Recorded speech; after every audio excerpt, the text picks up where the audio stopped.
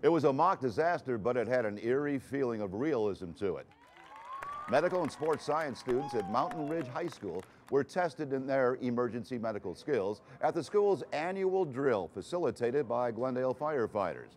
Drama students acted as plane crash victims, and the use of theatrical makeup made it look ever so real.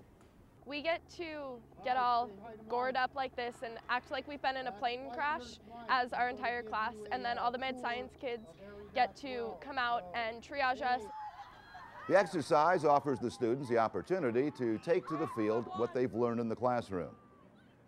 Yeah, it's definitely more realistic. It's a little more intense than the classroom. In the classroom, we just practice on other students, and there's no real acting or anything. This helps get the adrenaline pumping a little. Help! Someone help us! This is also a triage drill. The medical science students must record the basic vitals of the victims, getting blood pressure, pulse, and respiration.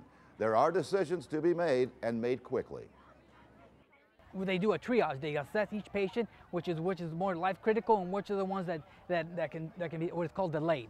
And that gives the opportunity to assess the patient that needs it the most. If there's not a patient that's breathing next to a patient that has a broken arm, of course the patient that's not breathing is going to be handled first, and then the next unit will probably handle the individual that can probably deal with the broken arm. This mock disaster drill is a valuable teaching tool in a number of ways. Most of the kids that take this class, they're planning on going into a medical career. There's a lot of stress involved in this sort of thing.